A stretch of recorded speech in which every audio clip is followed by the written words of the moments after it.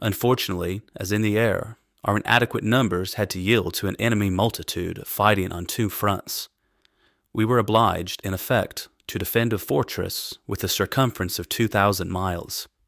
To cite a single example, the fighting on the Vistula north of Krakow pitted 28,000 Germans supported by 36 Tiger tanks and 20 Panthers against two strong Soviet armies of 600,000 men and 7 armored regiments disposing of 1,100 tanks of various kinds. Toward noon the next day, we arrived at a small village about 15 miles northeast of Kharkov. The place was filled with smoke, and to judge by the noise, fighting was still going on quite nearby. The Steiner of the officer who had picked us up at the Kolkhots drew ahead, while the rest of us jumped down from our machines. Flickering light a mile or so to the south marked the line of fire. The soldiers who had come with me peed into a hedge or chewed some food with blank faces. I myself have never been able to achieve a resigned, indifferent attitude in the face of pressing danger. Nevertheless, I tried to hide my desperate anxiety. Perhaps the others were doing the same thing. The Steiner came back, and 2 non-coms wrote down our names. Then we were organized into groups of 15, led either by a sergeant or an Obergefreiter. The officer climbed onto the seat of the Steiner and spoke to us briefly, mincing no words. The enemy has cut us off from our line of retreat. To get around them, we would have to turn north onto the plain, where there are no roads. This could be fatal. Therefore, we will have to break through their barrage to reach our new positions, which are quite close. As further elements of the Dawn Army arrive, they will be used to maintain the passage already open, which will allow all our soldiers to escape the Bolshevik noose. Thereafter, you will proceed to positions which will be announced, and which you will maintain until further orders. I was about to say that I belonged to the transport service when I suddenly felt ashamed. Munitions boxes were opened and their contents distributed. My pockets and cartridge pouches were full, and I was given 2 defensive grenades which I didn't know how to operate. We moved single file to the edge of the village past houses burning from enemy incendiaries. Groups of men were walking about in the debris. Others were tending to the wounded. Some burnt-out German vehicles were still smoking. We were taken over by a lieutenant who asked 5 or 6 of us to follow him down a long street which was still more or less intact. A salvo whistled past us, and we threw ourselves to the ground. It fell somewhere in the center of the village, about 700 or 800 yards behind us. Enemy shells had dug several holes in the packed earth which lay between the 2 rows of buildings, and occasional mutilated bodies lay sprawled out on the streets. We walked for about 15 minutes, sticking close to the buildings, until we heard the sound of automatic weapons. About 100 yards ahead of us, the street was swept by mortar fire. We hesitated for a moment. Then we saw some running figures emerging from the wall of dust stirred up by the enemy salvo. "Achtung!" shouted the lieutenant. Instantly, we dropped to our knees, or even onto our stomachs, ready to open fire, but stood up again when we saw German uniforms. The other soldiers ran over to us and threw themselves down by our sides. We could see that still more were coming through the flying dust. Several of them were howling at the tops of their lungs, a sound which combined fear, anger, and pain. I watched the soldier without a gun who was trying to run, holding his right thigh with both hands. He fell, stood up, and fell again. 2 others were staggering slowly after him.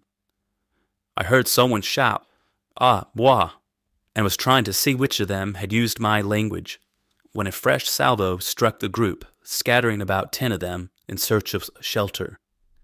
2 of the men continued toward us despite the danger. They ran to a door which they were able to kick in without much trouble, and stood in its opening, shouting curses in French. Amazed, and without a thought of danger, I ran across the street, bursting in on them like a whirlwind. They paid no attention to me. "Hey," I said, shaking one of them by his straps, "are you French?" They turned toward me and looked at me for a fraction of a second. Then their eyes returned to a cloud of dust and smoke pouring from a house which had just burst into flames. "No, the Walloon Division," one of them said, without looking back a second time. A series of explosions made us blink and hunch our shoulders. "They shoot us just like rabbits. They never take prisoners." "I'm French," I said with an uncertain smile. "Well then, look out. Volunteers are never prisoners." "But I'm not a volunteer." The street was raked by a new salvo of mortar fire, somewhat closer than before. 20 yards away, a roof disintegrated, and the retreat whistle broke off our conversation. We ran as hard as we could, back the way we had just come, followed by a burst of machine gun fire. 2 or 3 men spun around and doubled up, screaming with pain. We almost ran over 2 men with a heavy machine gun, which they hadn't been able to fire because we had been in the way. Several groups of men had reached a street at right angles to ours and had scattered among the ruins. The lieutenant was blowing his whistle again to regroup us, when 2 Mark III's suddenly came into sight. They rolled up to the lieutenant, who stood in the middle of the street waving them forward. After a brief consultation, they moved obliquely into the street we had just left, advancing toward the Bolsheviks. The lieutenant tried to reorganize us again, and we set off in the wake of the tanks. I jumped from the corners of buildings to piles of rubble in a state of terror, unable to grasp why I was there or to distinguish anything to fire at. For seconds at a time, our tanks would disappear from view in the turmoil of dust and smoke and flames, but they always re-emerged with their guns firing. Soon we had run past the point where our retreat had begun and into an open space surrounded by wooden peasant houses grouped around a pond. The tanks were driving around the pond, crushing every obstacle. On the far side of the pond, we could easily see men running in several directions. We stood on the bank and opened a concentrated fire. Another German company arrived on our right and threw grenades at a house in which some of the enemy had taken shelter. Our tanks were now on the other side of the pond and were flattening the position just taken from the enemy. At last I had the opportunity to fire at some Russians. They were no more than 30 yards away, running from the house our soldiers had attacked with grenades. At least 10 Mausers fired, and not one of the Russians stood up again. The fact that we were advancing, and that we felt ourselves suddenly in control of the situation, stimulated us in spite of everything. We had just dislodged an enemy numerically stronger than we, as was always the case in Russia, and we felt as if we had been given wings. The sound of firing and the groans of the wounded incited us to massacre the Russians, who had inflicted us with so many horrifying wounds. An attacking army is always more enthusiastic than an army on the defensive and more likely to accomplish prodigies. This was particularly true of the German army, which was organized to attack, and whose defense consisted of slowing the enemy by counterattack. A few of our men took over a Russian cannon and immediately put it into action. A rapid liaison was established between our 2 tanks and this newly improvised artillery, which poured all the shells just captured from the Russians onto precisely selected targets. Then the tanks turned back, leaving the defense of the area to us. Directed by the lieutenant, we placed ourselves as best we could in readiness for any new surprises. We could hear the sound of continuous firing all around us. A fine rain began to fall. At dusk, we were still exchanging fire with the enemy, who had grown bolder, and were trying to come back. With darkness, our terror returned, and the firing almost stopped. The lieutenant sent someone to fetch some flares. To the southwest, the horizon lit up in time with sporadic heavy artillery fire. Without knowing it, we had become part of the Third Battle of Kharkov, whose front extended for some 200 miles around the city. With darkness and rain, the fighting for our group was almost over. Behind us, we could still hear the sound of automatics, which penetrated the noise of engines. Our vehicles were using the darkness to try to get through the Russian barrage. We thought that at any moment we might see the Popovs running towards us through the night. A Volkswagen came up from behind with all its lights out. The driver spoke for a moment with the leader of our group and then handed some flat mines to 4 of our men. With white faces, they went off into the darkness to place the mines on either side of the pond. 5 minutes later, we heard a rough cry from the left, and a short time after that, 2 of the 4 came back from the right. After another half hour, we concluded that the 2 had gone to the left, had run into a Russian knife. Much later that night, when we were all feeling overwhelmed by sleep, we witnessed a tragedy that froze my blood. We had just thrown about a dozen grenades at random to forestall some suspected danger when a prolonged and penetrating cry arose from the hole on my left. It lasted for several minutes, as if it were coming from the throat of someone who was fighting desperately. Then there was a cry for help, which brought us all from our holes and shelters. About 10 of us ran toward the sound. The darkness was torn by the white lights of several shots. Fortunately, no one was hit. We arrived at the edge of the foxhole where a Russian, who had just thrown down his revolver, was holding his hands in the air. At the bottom of the hole, 2 men were fighting. One of them, a Russian, was waving a large cutlass, holding a man from our group, pinned beneath him. 2 of us covered the Russian who had just raised his hands, while a young Obergefreiter jumped into the hole and struck the other Russian a blow on the back of his neck with a trenching tool. The Russian let go at once, and the German, who had been under him, who had just missed having his throat cut, ran up to ground level. He was covered with blood, brandishing the Russian knife with one hand like a madman, while with the other he tried to stop the flow of blood pouring from his wound. "Where is he?" he shouted in a fury. "Where's the other one?" In a few bounding steps, he reached the 2 men and their prisoner. Before anyone could do anything, he had run his knife into the belly of the petrified Russian. "Cutthroat," he yelled, looking with wild eyes for another belly to open. We had to hold him so he wouldn't run past our lines. The lunatic, who was losing a lot of blood, was dragged to the rear by 2 of our men. The intermittent rain began to soak into our clothes and weigh them down. The pond gave off a faint smell. 2 men began to snore. Throughout the night, which seemed interminable, I kept up dull conversation with my companions to prevent a nervous collapse. In the distance, we could hear the continuous rumble of our retreating troops. Enemy action began well before dawn. Flares above our position blinded us with their unexpected white lights. We looked at each other in wordless confusion. The intensity of this diabolical light threw a sinister, almost indecent glare on our ghostly faces.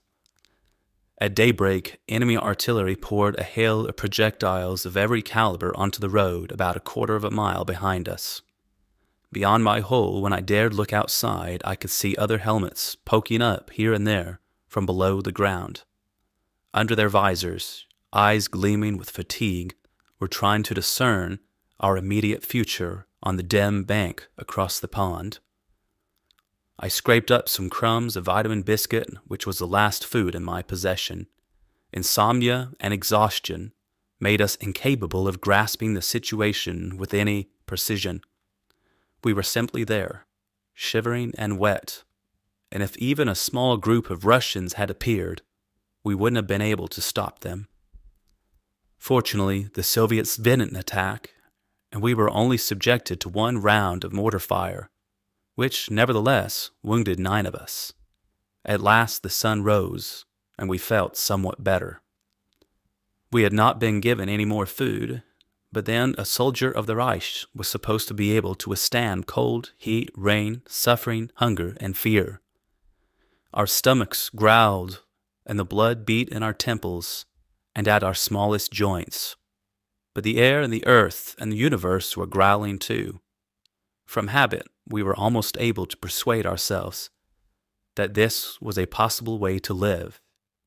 I know of many who actually managed it. We covered another 12 miles on foot, constantly threatened by Soviet patrols who would open fire without hesitation on even a single famished Lanzer. After diving down some 30 times or more to avoid Russian salvos, we arrived at a Luftwaffe airfield, which had already been abandoned.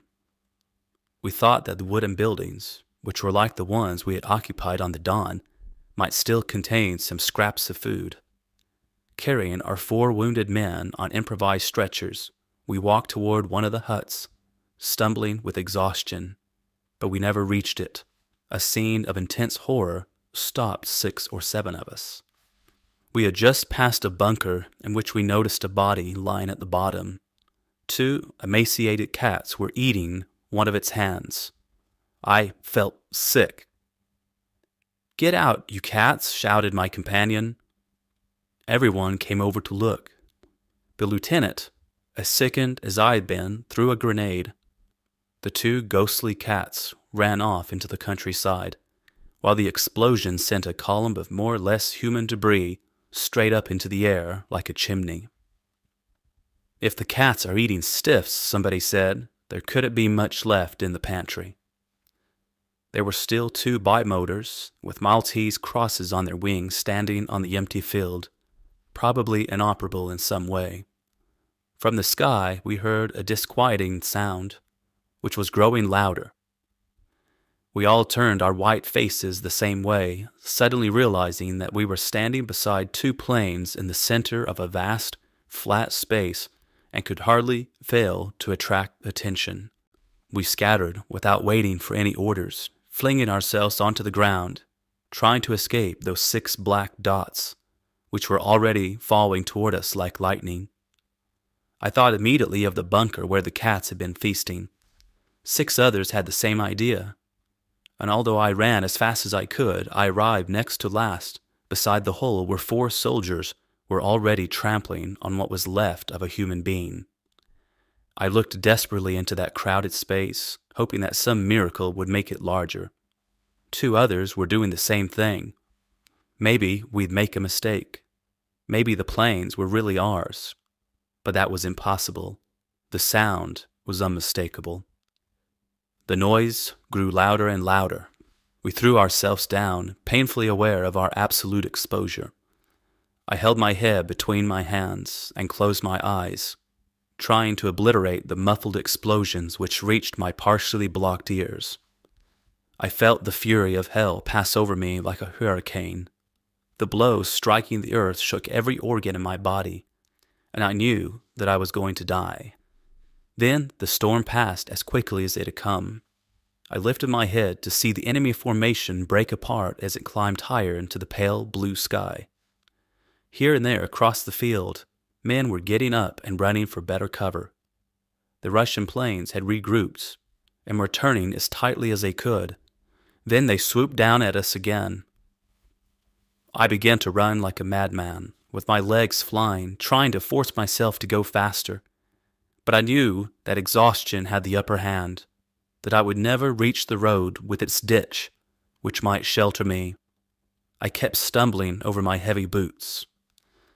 In desperation, and despite myself, I fell onto the wet grass, instinctively aware that the planes were on top of us again. The first explosion shook the ground, filling me with a frantic fear. I scratched at the ground like a rabbit whose last hope of escape is to bury itself. I could hear the earth being torn, and horrifying human shrieks. White flashes burned into my eyes through my clenched fist and eyelids. I lay there for 2 or 3 minutes, which seemed like an eternity. When I finally looked up, the 2 bimotors were burning like torches. The Russian planes were far off, turning back into formation for another attack. They pulled up after this one in all directions. Once again, I called on all my reserves of strength to get up and run. The other way this time, to the wooden buildings, which suddenly seemed to offer refuge. I had covered about a third of the distance when the Russian planes attacked, shooting rockets into the buildings, which disintegrated like matchwood. After a few moments of further terror, we could hear the engines of the planes fading into the distance. No one spoke. We stared at the flames, at the sky, at the reddening heaps of human remains. Our lieutenant, who seemed to have lost his sanity, although he was unhurt, was running from one wounded man to another. Someone shouted, "Another attack like that, and there won't be anyone left. They've just left us here. We'll never get out." "Shut up," shouted the lieutenant, who was supporting a wounded man. "War is never a picnic." Who did he think he was telling? We gathered round him. We lifted the shoulders of a poor fellow covered with mud and blood, who was laughing to split his sides. For a moment I thought he was crying with pain, but he was in fact howling with laughter. "That's the philosopher," someone said. I'd never noticed the man before. His friend added that he had always believed he would return home unscathed. 3 of us tried to lift him to his feet, but soon realized this was impossible. His bursts of laughter were interrupted by words which I understood perfectly and thought about for a long time afterwards, and which still troubled me. As I remember his laugh, there was nothing mad about it. It was more like the laugh of someone who had been the victim of a practical joke, a farce in which he had believed until suddenly he realized his folly. No one questioned the philosopher, but he himself, through his hilarity and his agony, tried to explain, "Now I know why. I know why. It's too simple. It's idiotic." Perhaps we would have learned what he meant, but a sudden surge of blood poured from his mouth and ended his life. We dug graves for the new victims, and then stretched out, exhausted, on the bed of warm ashes that marked the site of the destroyed buildings.